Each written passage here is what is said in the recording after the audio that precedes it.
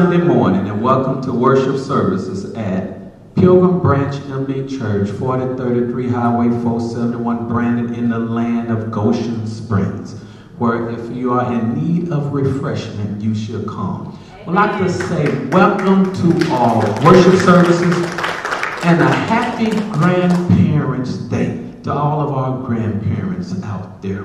You know, the scriptures say that children's children are a crown to the aged. So all of you of grandparents, take time, spend some time with them, talk to them, because regardless, whatever it is, you are their crown. And I encourage the grandparents to be like what Paul told Timothy. He talked about Timothy's fate, and he said it first dwelt in his mother and his grandmother. So I encourage all our grandparents, of anything you can give to your grandchild, that's the faith in our Lord and Savior, Jesus Christ. This time you bow your heads for a moment of prayer. Father, we thank you for this day. We thank you for this opportunity and privilege we have to come before you, Father.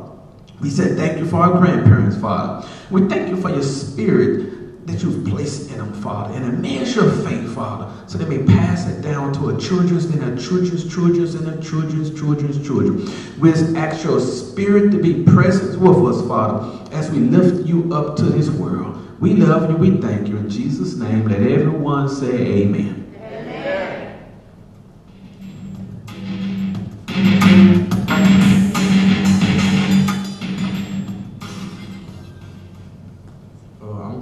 Isaiah 46, verses 4 through 5.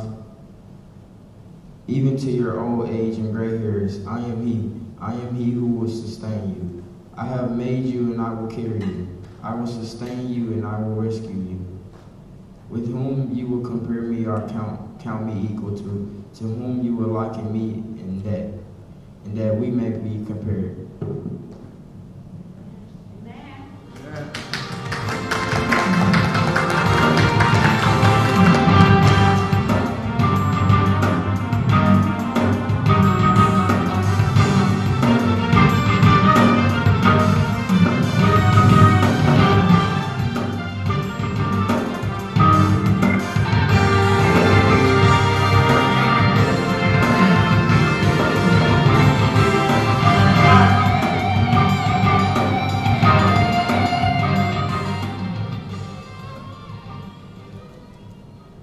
Today we want to recognize our grandparents for all of the support and for the things that they have given us. We want to thank you for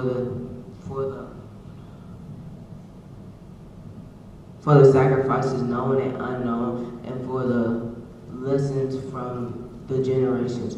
We heard you have pouty arms, lips and crossed arms, work youth.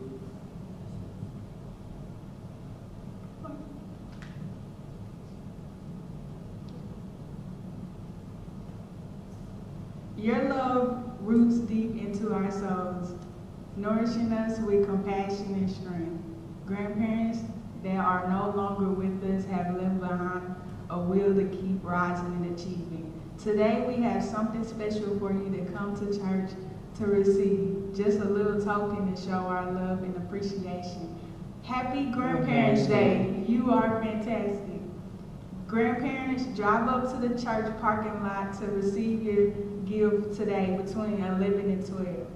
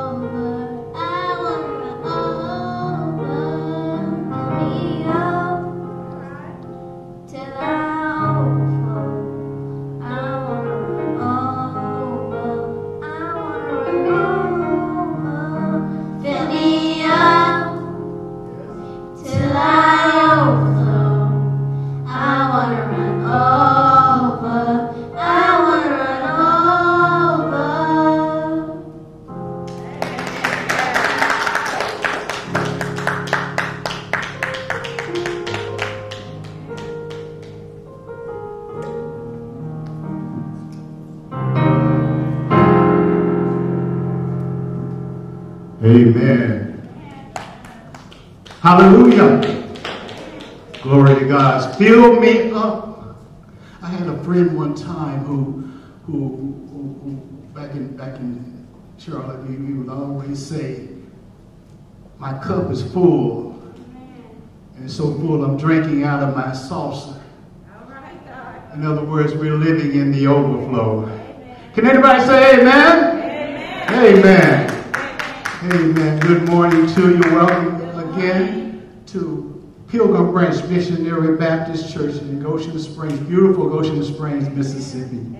We want to say that we are so glad that you allowed us to come into your homes this morning and to praise the Lord with you as you sit in your comfort and got your family together and all. We just want to say we thank you for taking the time to share with us this morning as we go in worship into the Word of God. Let us pray. Father, we thank you, we thank you, we thank you again for this wonderful, wonderful day that you've blessed us in. We thank you, Lord God, that you kept us all through last night, all through times past, and you brought us to this point. Lord, we thank you, we thank you, we thank you for your loving care. Now, Lord God, as we gather all over this nation this morning, Lord God, in your presence, may your Holy Spirit fill us this morning, fill us afresh and anew, so that we may hear what thus saith the Lord. Now, Lord, as for me, I'm no great preacher, Lord. I have problems talking sometimes. But, Lord God, I know that there's one who's preaching right now who is greater than me. So I say, Holy Spirit, have your way. Have your way, Holy Spirit. Have your way. Fill me up, Lord. Fill me up. Now may I speak with clarity and understanding so that the hearer can hear and be blessed by the word of God. In Jesus' name, amen. Amen. I'm so glad to be here this morning in your presence, Lord God. We just thank you so much. With all the stuff that's going on, you know, sometimes people will turn away and not come to God when he's the one that they really, really need.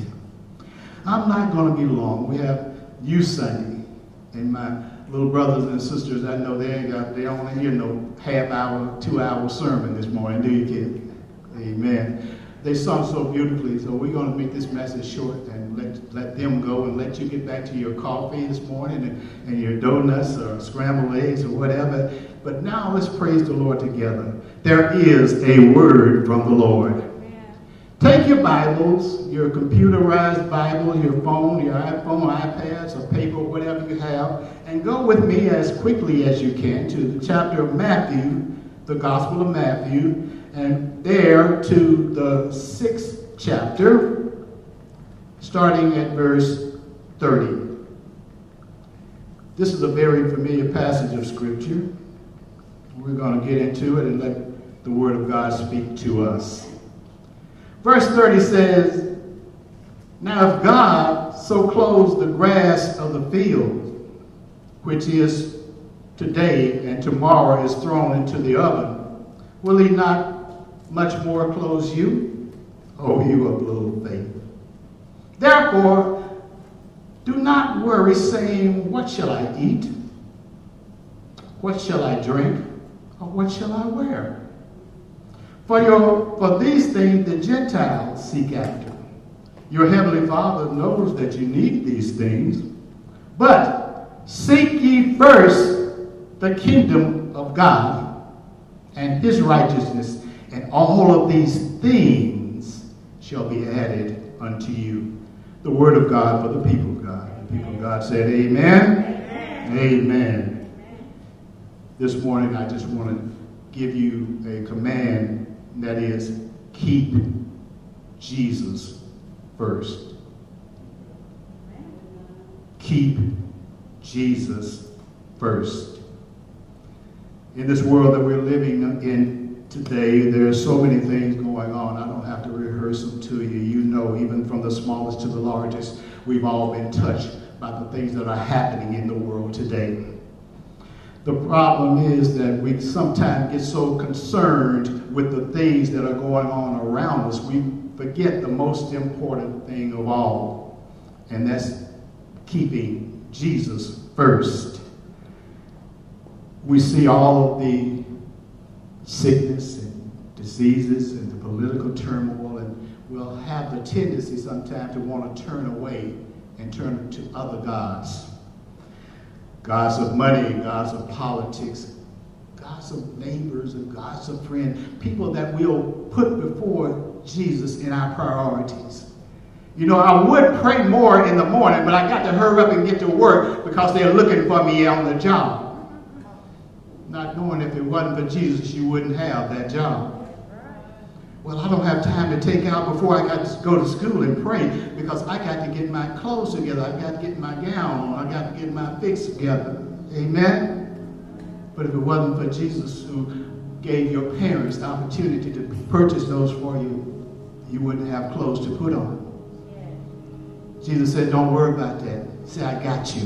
I got you. Let's get to our text. Our text this morning says that Jesus was teaching and preaching and healing. That's what Jesus do. Amen? Matthew chapter 5, chapter 6, and chapter 7 records probably the longest sermon that Jesus preached in the scriptures. He was going about, he's been filled with the Holy Ghost, now he's empowered to do ministry, and he's selecting people to get into the ministry with him, choosing his disciples, and he's got a great crowd of witnesses following after him. So many that he desires to teach them, so he goes up onto a high hill and began to teach them. And he said, blessed be.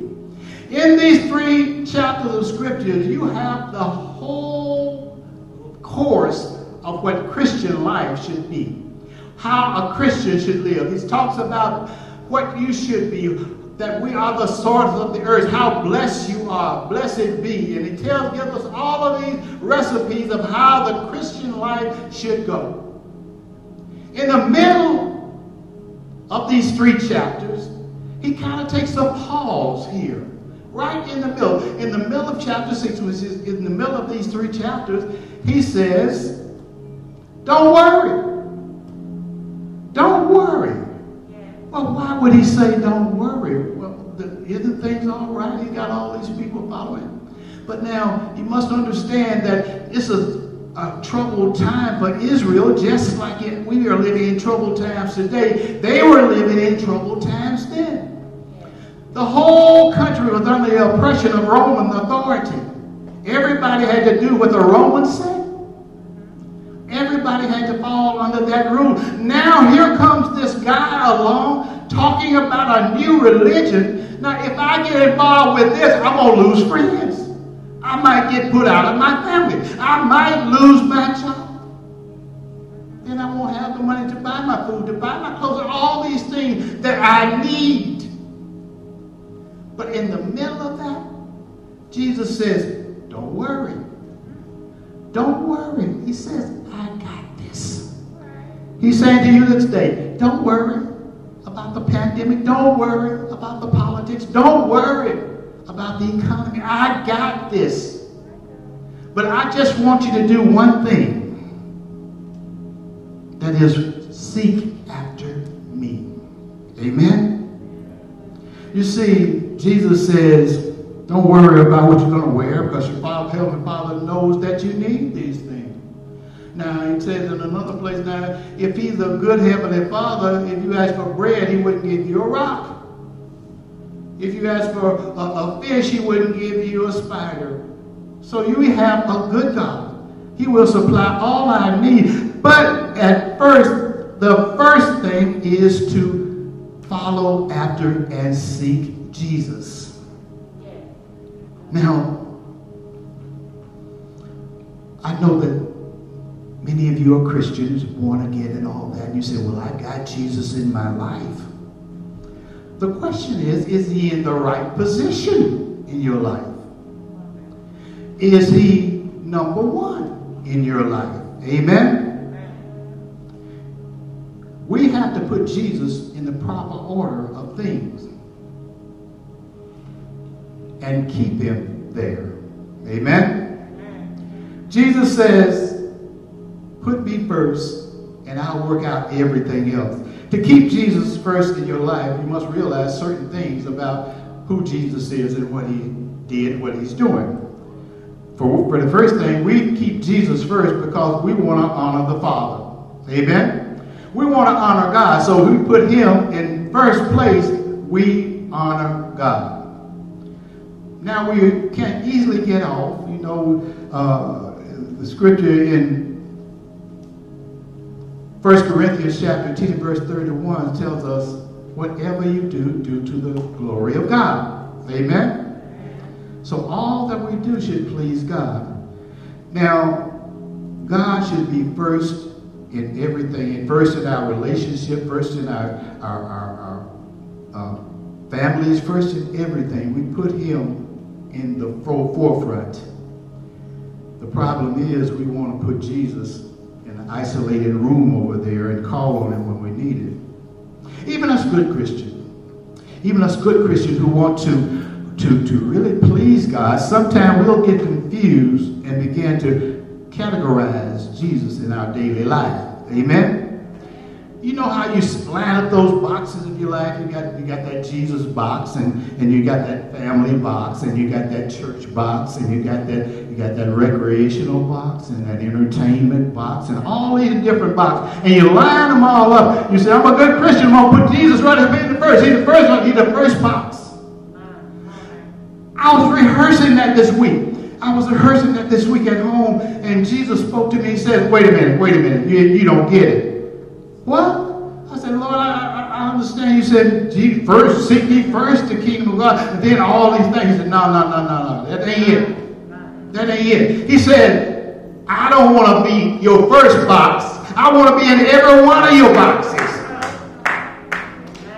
Not only in every one of your boxes, I want to be the head of every one of your boxes. I want to be the first place in your family box. Amen. I want to be the first place in your school box.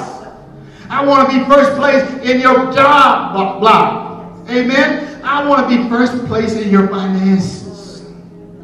Let me have preeminence. Let me be the one you turn to when you need anything, but let me be the one who tell you what you really need. God says, I will give you the desires of your heart. And we love to quote that. How many love that verse? God will give you the desires of your heart. But now, there's a prerequisite to that. Your desires have to line up with his heart. You know that? Your desires have to line up with his heart. I can't just go out there asking God for things that don't please him. Amen? He says, seek ye first. He says, trust in the Lord with all your heart and lean not unto your own understanding. And that is saying, like you don't know what you need. Amen? Adam and Eve in the Garden of Eden had everything. They were blessed abundantly. All the fruit trees, everything they needed was in the garden. And God said, you can have all of it. You can have all of it, except one. Just one. Now, I don't want you messing with that one. Well, what was wrong with that one? Well, nothing was wrong with the tree. The tree was all right. But it was God's command. Amen? But I was saying to them, look here, I don't want you getting into stuff that you don't need to get into. Sometimes our parents would tell us, well, look here, you don't need to be hanging with that one, or you don't need to be going to that place. And we wonder why. Because they've been there, they've seen that, and they know what can happen. Jesus knew if they had all the knowledge of good and evil, they wouldn't make bad choices. Amen? So you give them one command, don't eat off that tree. And what did they do? They ate off the tree. We do the same thing. God said, don't go here, don't do that. And what we want to do, we want to go there. You tell a child, as my sister said last week, a week before last in the message, that we tell a child the fire is hot, they want to touch it. Amen? There's something about that, being disobedient. That's why we need Christ in the first place in our life. He comes in and directs our steps. He orders our steps. So our hearts line up with his heart. We begin to desire the things that he desires. They become sweet to us. Like the word of God, it becomes sweet like honey in your mouth. See, the thing was, God told them that they could eat off all the trees except this one. But see, Satan will do this to you. He'll try to get you to focus on the one thing that you can't do and forget about all the things that you can do. All the things that are pleasing to him, you'll forget about those and you start concentrating on the stuff that God said, this is not good for you. Amen? It says, seek ye first the kingdom of God and his righteousness. Now, that word, kingdom of God, every kingdom has a king. Amen? Now, we don't know a whole lot about kingdoms in this country because we're under a quote-unquote democracy. Amen? Where people make the choices. Amen? Everybody go vote now. That's my political statement for today. Amen? But in a kingdom, there is one ruler. And Jesus in the kingdom of God is that ruler. The Bible says he's King of kings and Lord of lords. That means he's over everything. He's running everything. He also says, I'm the Alpha and I'm the Omega. I'm the beginning and the end. There's nobody like me. Amen. Jesus says, I am King of kings, and not only that, I am Lord of lords. Amen. Not only am I over everything, I'm in everything, running everything. So when you try to rebel against God, you start seeking other things to take care of your needs. He says, all right, go ahead. I'll let you go. That's fine. But you work it out for yourself. But if you want me working in your life, if you want me working in your business, in your schoolwork, in all of these things, seek me first. Put me in the proper position. Amen? Well, what does it look like when Jesus is the first in your life? When Jesus is first in your life, he has priority. How many, we know what a priority is, right? That means it's the most important thing. Priority is the most important thing. In other words, you line up what's have the highest priority, the next priority, the next priority. The top priority, Jesus said to me, I have all authority in heaven and in earth. All authority is given unto me. So I am the supreme authority. That makes me priority number one. When you get up in the morning, I heard Denzel Washington say this. He says, at night when you get ready to go to bed, push your shoes way up under the bed. So in the morning when you get up, you have to get down on your knees to get them. I heard a gospel group sing this one time. It's hard to stumble when you're on your knees. If you start in humble submission to God, you give him rulership over that day, then the things that were going to come against you, he's already blocked them out. He'll take you around danger seen and unseen. He'll take you through trouble on both sides, but he'll bring you right through.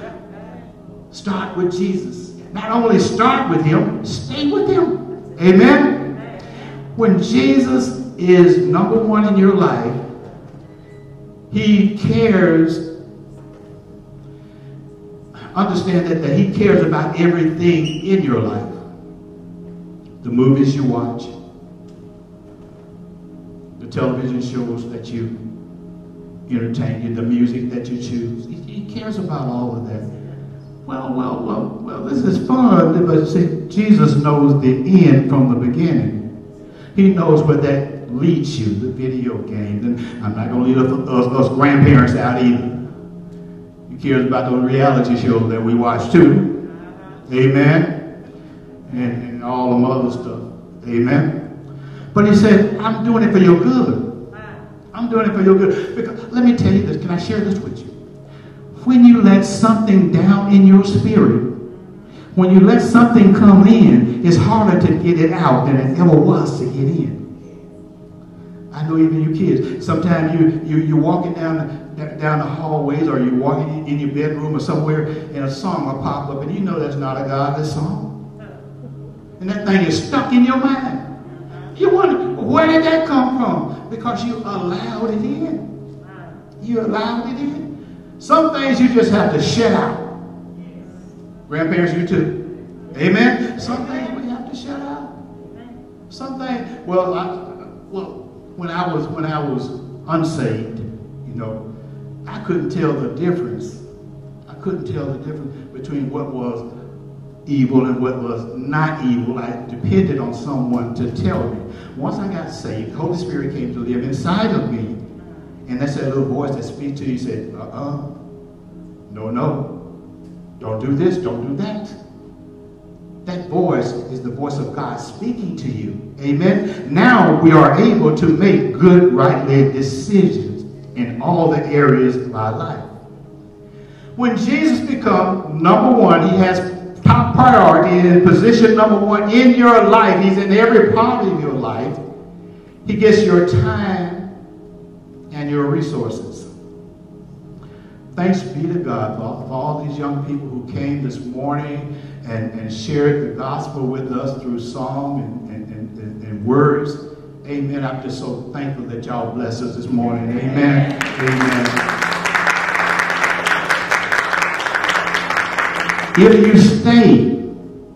If you remain on that road, you will find success. Your friends don't know what success is. They haven't lived long enough to know what success is. A lot of these entertainers and things we follow after, they don't know what success is. Only God knows. He says if you desire to know, if you desire wisdom, ask of God. He gives it to you. Amen. You will give God your time. Like I say, it was so wonderful that y'all gave God your time this morning. You may have been one of them. Amen. This is your free day. Some of you are back in school, gathering in school. Some of you is homeschooling, and you're on a regular routine. And I know this. And Saturday morning is probably your time to chill too. But you decide to give God your time. Amen. All the others who are in here that's giving God your time and your resources. Amen. Resources is time too. Amen. When God is first in your life, in first position, you will give God your time and your resources. Number 4, I didn't number these down. Maybe you're keeping up with me. When God is first in your life, excuse me. When God is first in your life, he becomes your passion. You know what a passion is? A passion is that thing that makes you shout when you don't want to shout. Amen? Make you smile when you don't want to smile. Cause you to cry tears of joy when everything else is falling down around you. You're still happy because you're pursuing your passion. When I was growing up, baseball was my passion. I would get outside and I would take a rubber ball and throw it up against an old shed we had. I didn't have a lot of kids to play with, so I made my own playmate. So I threw that ball up there, and I could do that for hours and hours because that was my passion. My passion led me to play baseball in the semi-pro league. My passion led me to play baseball in high school. My passion led me to play baseball in college. Why? Because I went after it. It was my passion. In the same way, and I'm getting ready to close now, in the same way God wants you to go after him. He wants to be your passion.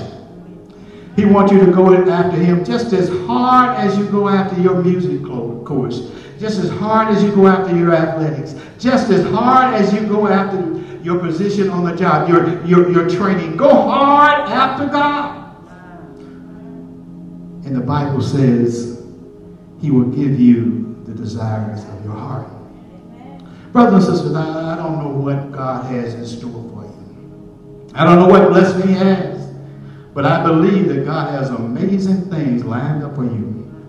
Amazing things for your life already stored up in heaven that he's going to get down to earth to you. All you have to do is keep going hard after God. In all thy ways acknowledge him, and he will direct your path. Whatever you need, God's got it. Whatever you need, God's got it. Amen? Amen. Amen. I want to ask you a question, and we're getting ready to close. All this stuff going on, and we're losing friends and loved ones all the time. People, there's probably not a person watching this broadcast that hadn't been touched by this pandemic or the economic situation that has created all the unrest and violence. I want to ask you a question. If you didn't wake up in the morning, if you didn't open your eyes on this side of the world in the morning, do you know where you would end up? Have you made that choice to make Jesus the Lord and Savior of your life? I was blessed this week, and I'm going to close with this. This is my last thing. I was blessed this week. Anybody ever get telemarketing calls? Nobody but me? Telemarketing. Well, they call me all the time. I guess they do. They know I'm retired. They got all my numbers. But they call and talking about all these different things. They're offering you debt forgiveness. We want to forgive all your credit card debt. All you have to do is give us your Social Security number. So I got this thing that I do, not always, but when I'm in the spirit, they get ready to start telling me about how they're going to save me money, or how they're going to lower my debt or eliminate my debt. I said, oh, this is a perfect opportunity to witness. So I started preaching. I started preaching. I take them through the Roman road, and I did that. I think it was last Tuesday or Wednesday. I was full of the Spirit, and I began to just take this person on the other end through the Roman road. And I know a lot of people say, well, you're just talking. They're not hearing you.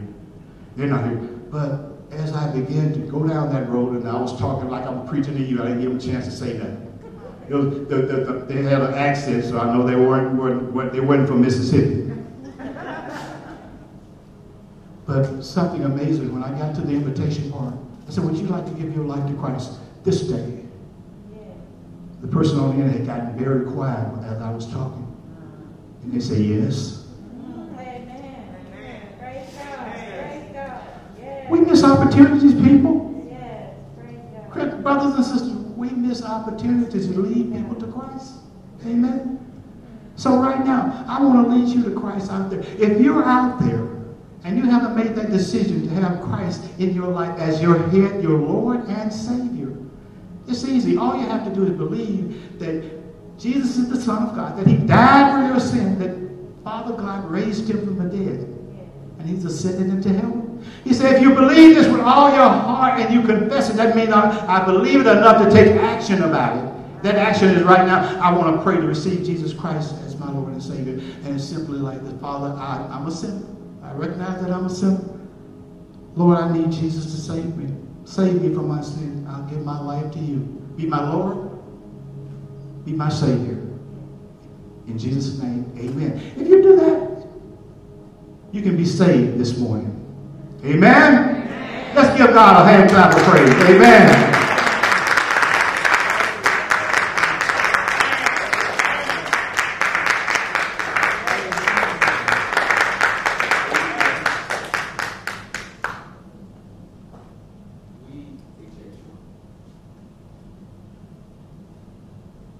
We are thankful for the messenger today, Reverend Ricky Johnson, who we are so blessed to have part of our social ministry crew, and we are also thankful for the message. Seek Jesus first.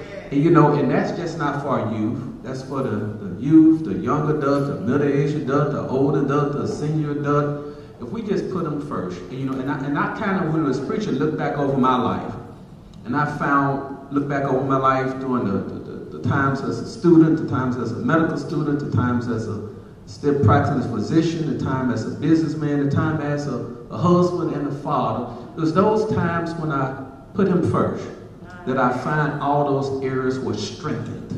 Even in marriage, a lot of people say marriage is two perfect people in love. Marriage is two imperfect people trying to find perfect love. But that perfect love can only be found if you first find a perfect God. That's it. On our mission statement up front, it says, love God, love people, and make a difference. It didn't say make a difference, love people, love God, because once we love God first, find him first, everything else will fall in place. And if you'd like to come with us and love one another and love God together, you can reach out to us at pilgrimbranchchurch@gmail.com, or you also can reach out to us through Facebook or through any of our elders here. God bless you. We look forward to seeing you next week. Amen.